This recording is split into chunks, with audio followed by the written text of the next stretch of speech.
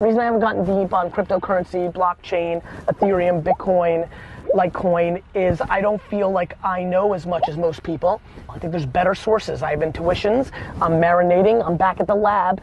I'm gonna take late December, early January to walk the beach a little bit and think, and I'm gonna come out guns a fucking blazing like I always do in January.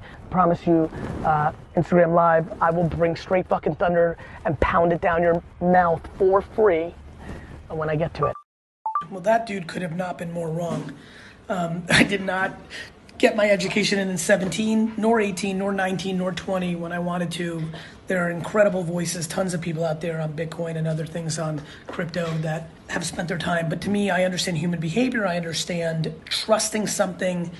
It's crazy that the team found that email of me buying Bitcoin in 2014. That makes me feel OG and thoughtful. My lack of central banking and money knowledge at the time probably held me back. The difficulty of getting Bitcoin at that point in 14 was a big thing. The friction, actually one of the biggest reasons I was an investor in Coinbase was because I was like, this time, instead of trying to get super educated on every coin, I'm just gonna invest in the shovels and the picks, which looks like it's gonna work out. Moral of the story, several. One, listen to smart friends. Sitting in a room one night talking about Bitcoin in 2014, having the humility to listen. I'll never forget, I was in that hotel room and I probably didn't talk for 4 hours.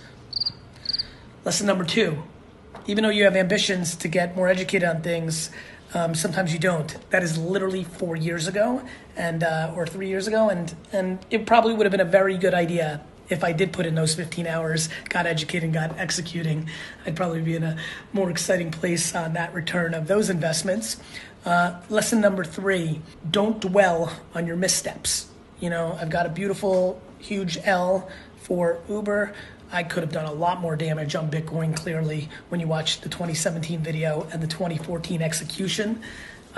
Dwelling is a humongous mistake. I see a ton of people right now saying, is it too late? I fucked up.